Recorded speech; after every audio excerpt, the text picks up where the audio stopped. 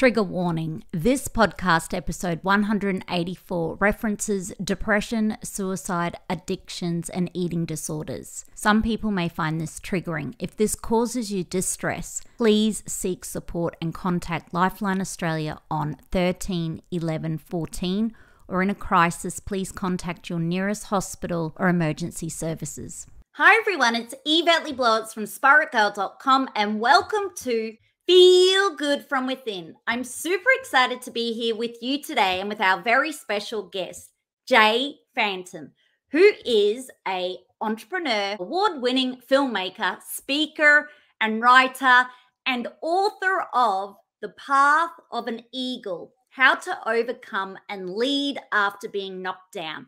He's also the host and founder of The Storybox, a top 4 podcast, and he's been featured in Forbes Magazine, Business Insider, Yahoo, The Morning Show Canada, The Today Show, New York Weekly, The Los Angeles Wire, NBC, Fox, CBS, and Market Watch, among many others. He has also interviewed some of the most high-profile people, world leaders from every field, including Tony Robbins, Mel Robbins, Gabby Bernstein, and the list goes on. Jay, welcome to the podcast show. How are you today? Yvette, it's good to be with you. Thank you so much for the warm introduction. I'm looking forward to speaking with you and sharing my story with your audience. Super grateful we're here with you today, and also want to welcome our global audience. I'm super grateful you're here with us today. We're going to learn more about Jay's book and more about his story. So Jay, you're normally interviewing people about their book. So we're going to be turning the tables here. Before we dive into your book, are you happy to tell our audience a little bit about yourself? I sure am. It's sort of very interesting pinch me moment. I've got to try and get my head around the fact that I'm not interviewing you. You're interviewing me. So I've got to try and pace myself as best I can here, Yvette. A little bit about myself. I get to do an incredible show that I decided to found all the way in November of 2019. So it's been going almost 3 years now. Can you believe it? And it's just grown enormously. I am a very curious-minded individual, I guess you could say. I love asking questions. I love listening to stories and unboxing people's wisdom and advice and getting to learn from them. I love reading books as well. Huge book nerd, if you can tell in the back. This is just one of my bookshelves. I got another one off to the side here. And I get to connect with people all over the world, from America, from Estonia, even my own country, Australia, all these other great things. I enjoy exercise, enjoy running. I love watching movies. I love hanging out with my friends and family and my dog as well. So that's a little bit about me. And what inspired you to actually write your book, The Path of an Eagle, and How to Overcome and Lead After Being Knocked Down? What inspired me to write this book? It's actually an interesting story because honestly, I started writing the book almost 4 years ago now. So it's taken 4 years in order to get to this point. But back then it was a very different version to what it is now. It was a different title. So I had called it In Failure, You Learn Humility. Not a great title for a book, more like a good title for like a chapter or something like that. And really what it was back then, it was just me venting and vomiting a lot of the things that I was going through at the time. It was a crazy period of my life. So I thought, you know what? I read books. I got a story that I want to share with people. And I thought naively that if I wrote everything down in a book in sort of like this vomiting story form, then maybe it might become a New York Times bestseller. Very naive of me, I know. But when I finished the first draft, I reread it and I could not believe what I had written. I just didn't know what it was. It was just unbelievable. And I sent it to another friend of mine and they couldn't believe what they were reading either because it didn't make any sense at all. So I'm like, you know what? Never going to become an author. So I decided to shelve it. But there must have been a little part of me that thought, you know what? I may go back to this later on. I just don't know. Lo and behold, I leave it there, a couple of months pass, and I ended up having a conversation with my boss. And he sparked the idea for another book, which is 5 Ps that I live by every single day of my life. And so I get halfway through that book and I realize, hang on a minute, why am I writing another book when I had this other book that I didn't even finish properly? just sitting there. So I made the choice, my grandfather's words of if you start something, finish strong, finish excellently, kept coming back to my mind. And I'm like, you know what? I'm not going to give up on it. I'm going to go back to it, see what it actually is. And the moment I did that, I deleted everything. I'm like, I'm going to start from scratch once again. I removed my own ego and basically prayed a simple prayer and was like, God, I need you to give me everything that you want me to say, or you would have me to say through my story, whatever it is. And really the path of an eagle comes from my life verse, Isaiah 40, verse 31, which talks about being able to hope in the Lord and he will renew our strength. We'll then be able to soar on the wings like eagles. We'll run and not grow weary, and we'll walk and not be faint. And I wanted to encourage people. I wanted to inspire people and share some stories, wisdoms, and insights, not just from my own life, but from people that I've been fortunate enough to actually speak to on my show, and share that with young people, with older people, and just say, look, you are your own leader. Here is how you lead your life in the best way possible, out of the darkness and into the light. And so that's why I decided to write it. And I can't believe that it is coming out very, very soon. That's an incredible story. I'm really glad you shared that with us, because it just gives us a little insight just how writing a book isn't straightforward for some, and it's a journey in itself. And I love the words of wisdom that your grandfather gave you, because obviously that really rang true to you and got you back to finish what you first started. And obviously you love reading books. You're an excellent writer. So there was no problem with you pulling this book off. But even you in that moment had that little voice of, can I really do this? Can I pull this off? Even though you interview some of the world's best leading authors. So I love how vulnerable you are. In your book, you are very vulnerable when it comes to sharing your own mental health journey, things that have happened to you, things you've learned from that. That takes a lot of courage, especially as a guy too, because as we know, in Australia, men are supposed to be tough. I grew up in an era where men don't cry. You don't share your feelings. As we know, when it comes to mental health, we always want to reach out for help. We want to tell people how we're feeling. But what made you want to share your story in your book? Because you could have easily only shared stories of other people you've interviewed and kept your life on the outside surface, looking like you had everything perfectly in life, like everything went well. You could have had a persona. You could have written a book that didn't go back to the dark side.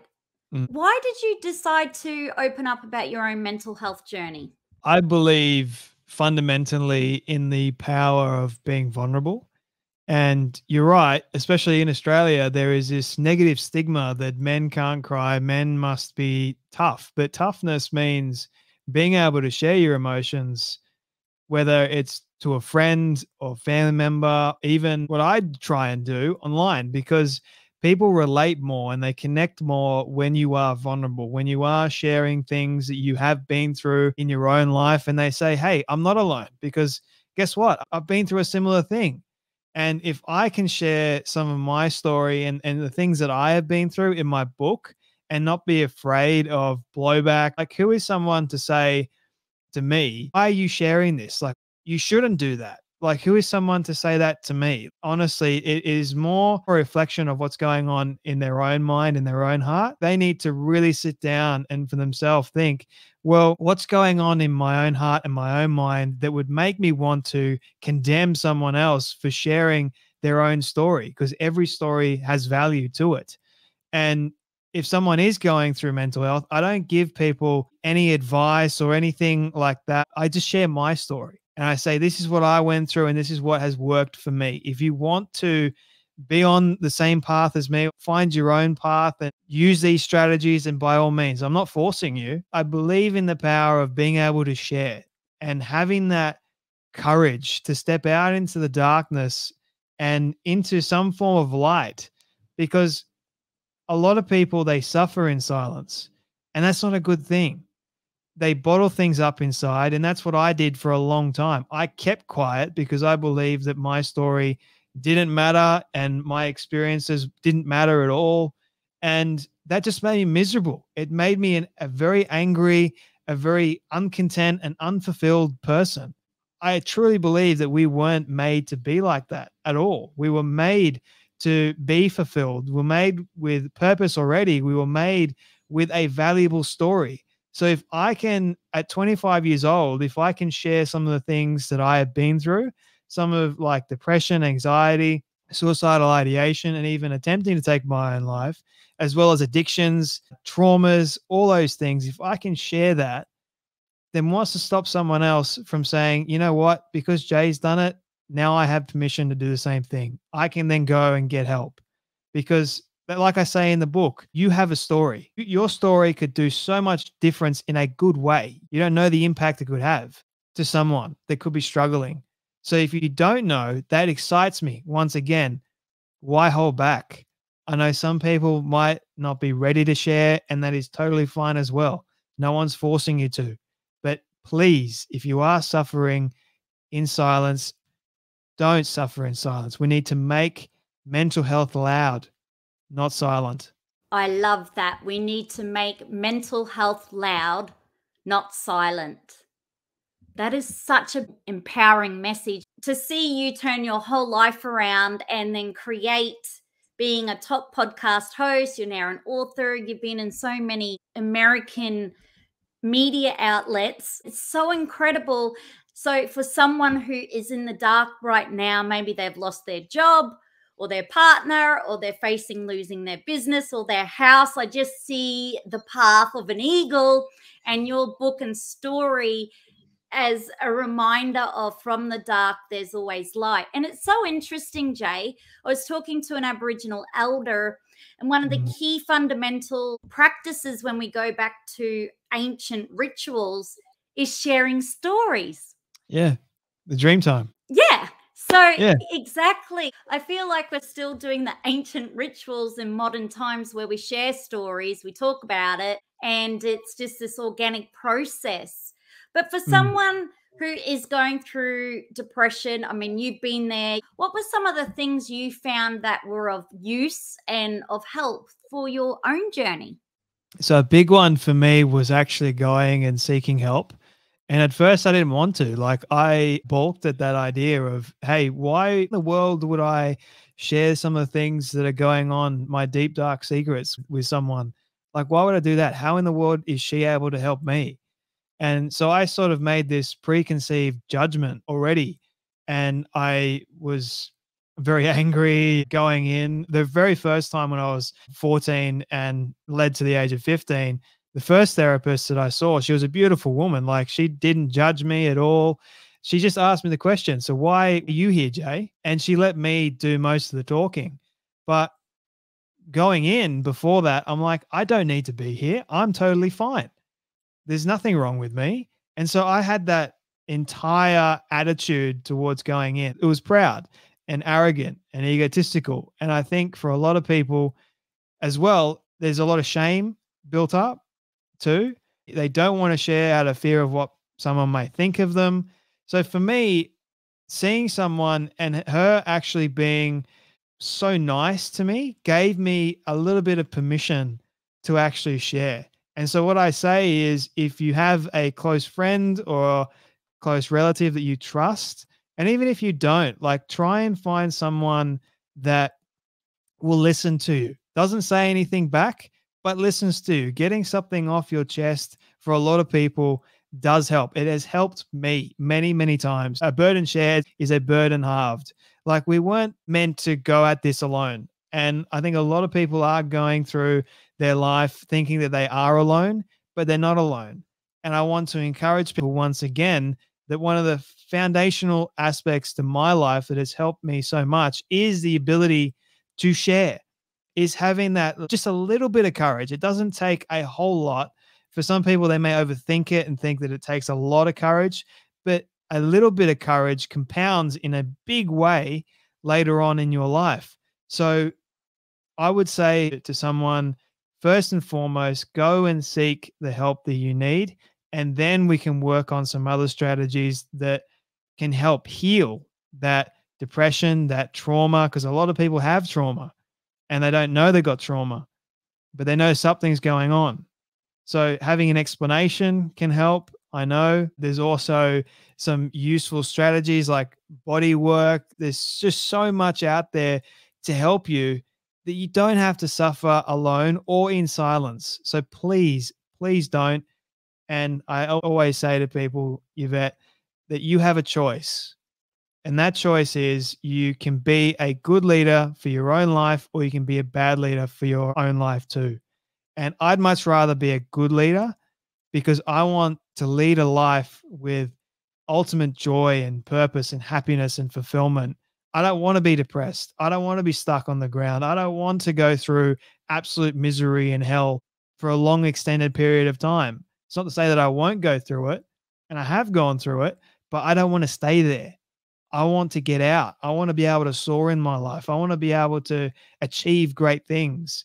And by me doing that comes from the ability to share openly and honestly and being vulnerable.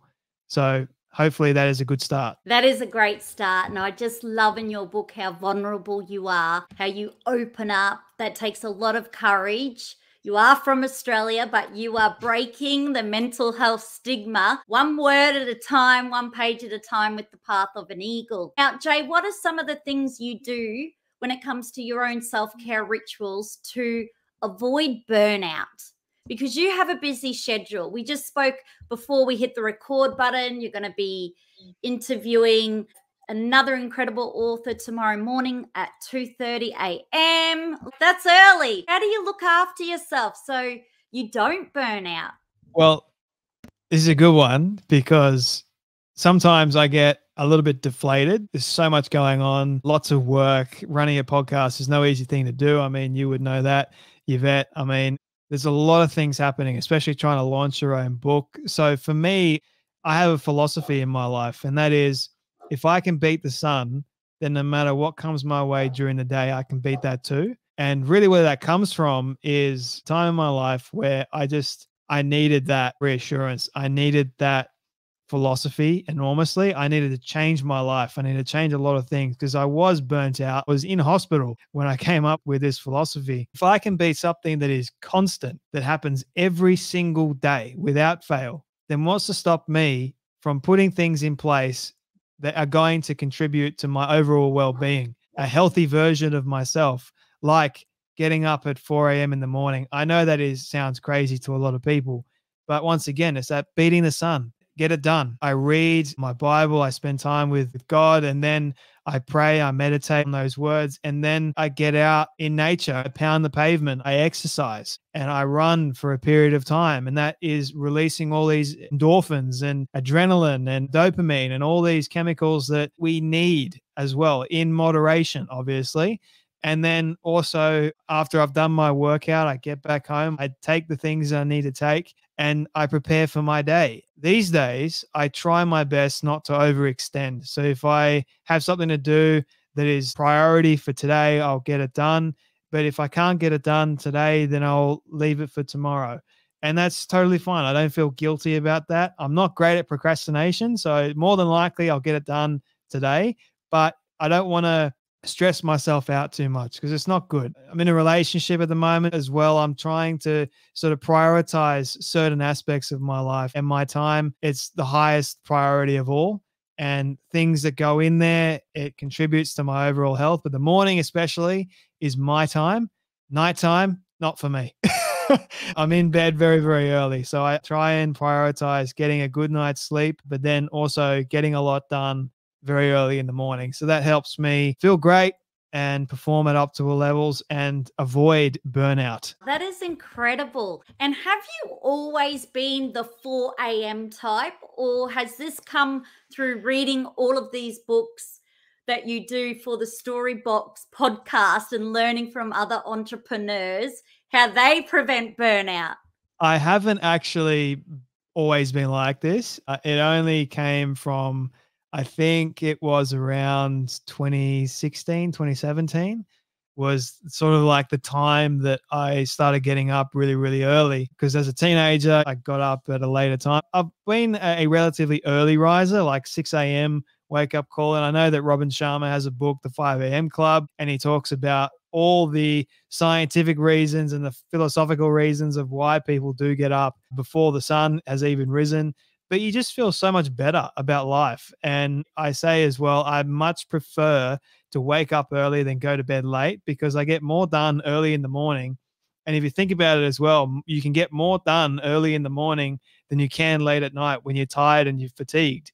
So I wake up and I'm a bundle of energy. I've got to release some of that nerves and stress, and it works for me. It might not work for somebody else, but all the people that I've spoken to, and they've watched me and they've, I guess, been inspired by some of the things that I do in that respect. They've all come back to me and said, Jay, even though it's hard and it's tough, I can see the difference. I can see the change now. And I'm really starting to enjoy getting up before the sun has even risen, because you never regret doing a workout. You never regret getting up at that particular time, in my experience. And a lot of my friends have said the same thing to me. So whether or not it is a business person doing business early in the morning or working on things for their mental health, I personally just prefer to wake up at 4 a.m. But no, I was not always like this, but it is possible at any stage of your life. I really believe that if you make that choice. I was up actually really early, and sometimes I do get up at 4 o'clock. I think I heard Joe Dispenza does that. I think he gets up at 3 a.m. So many people I interview also are early risers, but I did discover from a guru once that if you bow to the sunrise and pay gratitude, that it's a really good thing, and to wake with the natural environment. So I also am pretty strict. I do the meditation, journaling, gratitude, exercise, whether it's outdoors or yoga. And it just happens. I look forward to it now. It was hard originally to set the alarm, get up and do it. But now I'm in such a habit that I look forward to it and I always feel good. And I'm like you, Jay, I've got to do stuff in the morning. I'm not much of a nighttime person. I'm just like out for the count. In your book, you also open up about addiction. That's a pretty hard thing to overcome.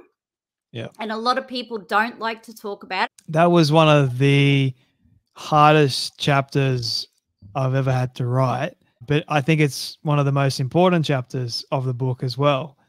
And it's one of the most important things that I can share with people, because it started when I was 12 years old. I was addicted to pornography, and that was like literally one of the worst addictions I've ever had in my entire life, because it controlled everything that I thought, did, how I acted in the world. And having that sort of level of control by something that was quite quiet in my life, like nobody knew that I was addicted to it. It was like my shameful best friend. And I didn't want to reveal that best friend to anybody.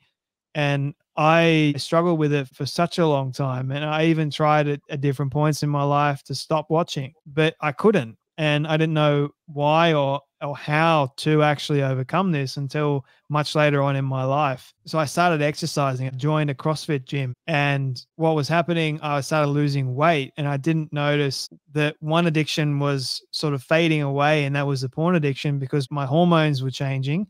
I didn't have the same urge or the same desire to want to watch porn anymore. It was mainly towards exercise, though. And I didn't notice that exercise can be, in fact, an addiction. And that addiction was taking over this other addiction, which then led into eating disorders and anorexia and bulimia later on.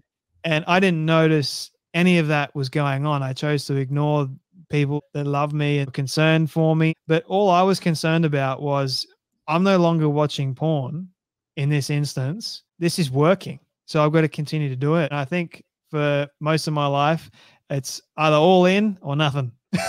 There's no balance for me, or there wasn't any balance for me. And I'm learning how to be more balanced today. But it all came to a crashing halt when I ended up in hospital with a blocked bowel. I was in hospital for 9 days. And that was sort of like this reveal. I lost all my dignity. I had to confront a lot of things about myself that I didn't want to confront. It was painful. It hurt like hell, but it was the best thing for me.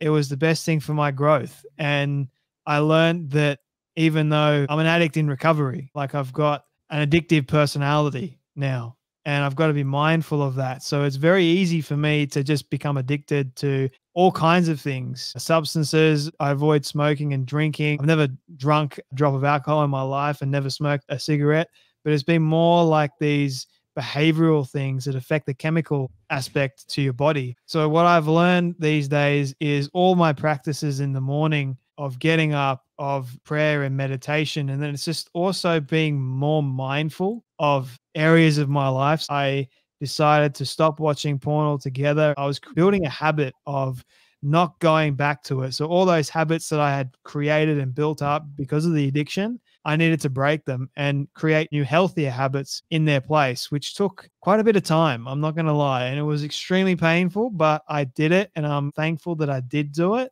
because I'm in a much better place now. I'm no longer addicted to pornography. Haven't watched it since I first quit, which is a while ago now. And these eating disorders, I'm in a much better, much healthier place in my life. There's a lot of damage that's been done, like IBS, and my bowel is no longer the same because I made that choice and I didn't listen to people. And that is the result. That is the consequence to my addictions. And I have to live with that for the rest of my life. So for those people that are in a place of any addiction, whatever it is, there are always going to be consequences to that addiction, and they're not going to be good. It may feel good in the moment, but in reality, in hindsight, looking back, it's not good at all. Like it just puts you on a very dangerous path of self-destruction. And a lot of people that are addicted, they end up destroying their life, sadly, because they choose not to get help because the addiction is so strong. And I think as well, for those people that are suffering with substance abuse or whatever it is, you've got to go and seek help. That is the fundamental aspect to addiction. And obviously, I haven't dealt with substance abuse and all that sort of stuff in my life, but I have dealt with addiction, and it's a similar kind of principle. Addiction is addiction. There's levels of it, but it still pretty much affects people in a relatively... It's wonderful you shared that because you clearly have identified that you have addictive nature. I also have the same. I started eating chocolate, Cadbury, and then I started eating one full family chocolate bar per night. It was an addiction, right? And anything, whether it was alcohol that gets in your system and then you crave more, more, more. Yeah. And if you can't live without it, you can't stop thinking about it, you're pretty much addicted. So I have to be really careful also with social media because that can become addictive. And I've been down that path, and that's not a good path either. So it can happen to any one of us. And I'm sure all of our listeners going, yeah, I'm addicted to this or that, or we all have our tendencies. And it's interesting, Jay, because I interviewed Jo Lambert. She's a child psychologist, and she's written The New Teenage. And the minimum age for pornography in Australia is the age of 12. With every child now being told they need an iPhone or having a tablet for school, they've all got access to the World Wide Web. You turn to God. Some people might be listening in and have their own God or their own religion, or they might talk to the universe or whatever it might be. Like everyone's got their own thing. But have you found that to be a very powerful anchor? Absolutely. Before I touch on my faith and its importance, I did want to mention another reason why I wrote this book was when I was 12 years old, when I was a young person, I wish I had something like this available to me, because then it would have made me feel like I wasn't more alone, because I felt very alone. I felt very ashamed. So if you are a young person listening to this, doesn't matter what stage of life you're at, there is a way out. There is a path forward. And, you know, I just hope that this book is going to encourage people in a good way. My faith is my guiding light, is my navigational compass. Without it, I don't think I would be here today. And I say in my book, ultimately, that I owe God everything and he owes me nothing, and he still continues to give. He has put me on the path of an eagle. And even though I have said that it is called the path of an eagle, it was God's path to begin with. He has given me one of the best stories ever, and I am so grateful for that. And I just want to continue to live my life and bring glory to his name as best I possibly can, because who am I? I'm an average everyday Australian. Sure, I've been able to do these things that people think are quite amazing, but for me, it was God that made a way for all of that. And I'm just the vessel, and God is the master, and I am in service to him. And I love that. It is just so amazing, because when I die and go to heaven, I want God to say to me, well done, my good and faithful servant. I entrusted you with much, and you showed up, and you did the very best you possibly can. And that's enough. That is really enough for me.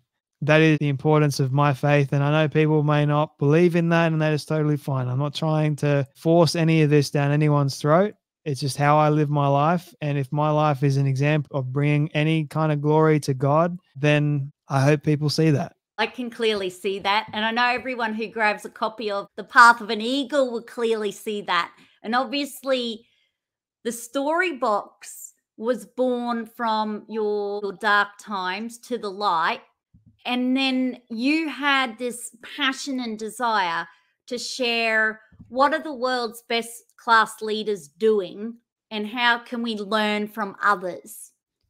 So it's incredible that you give credit to God, the creator, because that's a very beautiful thing. You could have just taken all the credit, which many people do. It's all me, because we do live in a me world.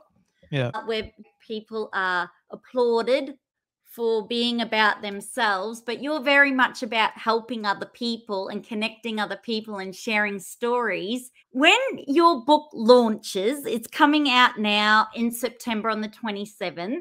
I mean, how are you feeling, Jay? You read a lot of books. I could see all your books in the background. I know how many authors you've interviewed. How does it feel? Pretty surreal, to be honest with you. That's sort of like a lot of nerves, excitement, all kinds of emotions, honestly. But I think one of the main ones is something that I've written is now going to be available for the world. They can access that, the story that God has given me, and all these aspects to it. I'm just like, wow. It's unbelievable that a 25-year-old is sharing his story like this in that kind of way. I think it's truly remarkable how it even got to this point. Even though the story of getting it published, Yvette, is just absolutely incredible. And there were so many like God moments along the way, right? I'm excited to see what God does with it. I'm nervous for myself. Don't be.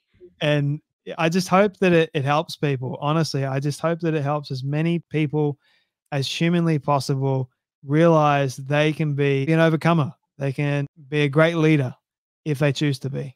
I love that. Well, I've read your book, which I think is incredible for helping to break down the mental health stigmas. We need these stories, I think, to empower people that their story matters, that they have a story within them. The most incredible people in the world have gone through a dark period in their life, have gone through something so tragic, traumatic, horrible, but then use that for good. It's like what you're doing, Jay. And it's just incredible to see. Yeah. I was reading all of the reviews already. Mel Robbins says Jay's stories will grip you, move you, and inspire you. The Path of an Eagle is one for story lovers and those searching for wisdom, truth, and real connection in their lives. I mean, that's from Mel Robbins, New York Times bestselling author of The High Five Habit and the 5-Second Rule, world-renowned motivational speaker. Now, Jay, if this doesn't become a New York Times bestselling book, I don't know what will. I know it doesn't matter if it doesn't become a New York Times bestselling book, but I'm pretty confident it's going to be. After reading all your reviews, I'll just add my review there and that'll really take it over the line, guys. You're amazing, Yvette. Honestly, I would love for this book to get out into the world to as many people as humanly possible. And if it does become a bestseller, then even better, because it's going to reach more and more people. I think originally the naivety of me intentionally writing this book, thinking that it would one day become a New York Times bestseller, and then actually getting it to where it is today in its actual form. Hey, it's a book. it's an actual book. Like, that for me is like, wow, it's incredible. And if it does, who knows? I'd be over the moon. I'd probably cry and who knows what else. But it would just be just incredible, honestly. But I'm not gonna like hold my breath or have any kind of expectation about it. I know God's already gone before me and he's going to do some incredible things with it. And all I've got to just do is be faithful and see where he takes it. You've written it for the people. The intent is to help people, and whatever comes your way will be a surprise. And I remember speaking to this old guy once, and he said, with a book, it's like you fly a flag and you put it out there and you just see which way the flag goes. And I was like, okay, right. And he goes, and I'll give you another tip. Just don't quit your day job. And I go, hey, great. Now, Jay, I could talk to you forever about your book. They're conscious of time. What is your hope for your newfound book readers? I hope that this book is a guiding light, that it helps people that are in darkness, that are suffering in silence, that it shows them exactly what it takes to overcome and lead their own life in the best way possible towards fulfillment, towards growth, towards learning. It's so much better to actually face up to the pain and to go through the pain than to keep running from it. You're gonna end up doing so much more damage to yourself, and you're never going to be out of pain if you stay stuck. And so I want to encourage people that do end up picking up this book that there is hope. There is a light at the end of the tunnel. If you decide and make the choice, just go through some pain and you're going to reach the other side, because you weren't made to be stuck on the ground. You were made for the skies, my friend, to soar higher than you ever have before. I love that. To soar higher than you ever have before. You weren't made to be stuck on the ground. That's such a beautiful ending to the podcast show, Jay. So congratulations again on your book. Can't wait for it to come out. Can't wait for everyone to grab a copy of The Path of an Eagle by Jay Fantom. We've got an Australian author. Thank you so much again for sharing your book story, words of wisdom, tips, and how you avoid burnout, which is so important. Thank you so much. I'm so grateful we got to have this opportunity, and thank you for sharing your story with our audience. I'm so grateful. You're amazing, Yvette. Thank you so much for the opportunity to share my story and to openly be vulnerable with you and your audience. I hope that it has helped in some way, shape, or form. Thank you again, Jay. It's been awesome. Thank you so much, Yvette. You're amazing. See you later. Thanks for listening into this Spirit Girl podcast episode. I hope you found this conversation of interest and benefit to you. In support, I would love for you to subscribe to Feel Good From Within with Yvette Blowitz Spirit Girl podcast, to leave a 5-star rating and a review of what you think too, to share this show with your family, friends, and community. Be sure to subscribe to my mailing list at spiritgirl.com and yvetteblowitz.com, and to follow Spirit Girl and Yvette Blowitz on any social media app. And together, let's feel good from within.